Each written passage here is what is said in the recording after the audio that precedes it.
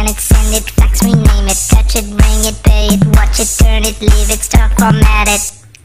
Technologic. Technologic. Right, I've just been told that we've got the world's most expensive yo-yo right here, being demonstrated by this gentleman, and you're going to tell me there's something special about him as well. Yes, this is Jack Rinker. He's the US national yo-yo champion. He's holding the world's most expensive yo-yo. It's called the Duncan MG. It's actually £300.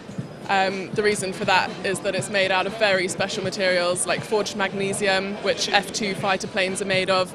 It's got ceramic bearings inside, which are 5 times smoother than steel, which, as you can see, makes for much better yo-yo play than you see. You sell these yo-yos then? Yes, we do. £300? Yeah, Hamley's Harrods Science Museum, and they've been really popular. Obviously with more of the yo-yo connoisseur than the average person. £300, that's more expensive than my first car.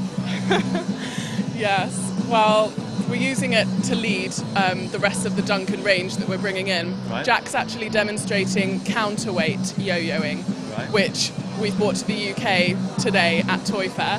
It's a whole new style of play where you can let go of the entire yo-yo and the yo-yo won't return to your hand, as you can see.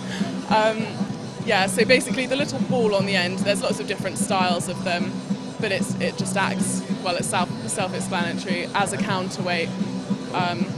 You can let go of it, do different balancing tricks. It triples the amount of stuff you can do. When I was a kid, right, yo-yoing was not a sport. It went up and it went down, and if it fell on the floor, you picked it up and you started again. Now you call that walking the dog now. Yeah, sleeping is the absolute basic you need to do any of these sorts of new tricks. But right, if you hop onto YouTube, there's a million different how-to videos, little clips that you can do. They take you from beginner moves like sleeping, rocking the cradle, walking the dog, all the way to, I don't know, what's the name of a really fancy trick that you can show us? Helicopter. Looks like this. Okay, you lost me.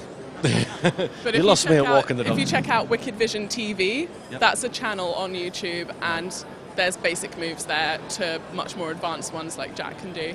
Right, fantastic. Well, last year I came here and I played with the indoor boomerang, so I'm going to go and stick with that because I can do that. Scan it, send it, fax, rename it, touch it, ring it, pay it, watch it, turn it, leave it, start, format it. Technologic. Technologic.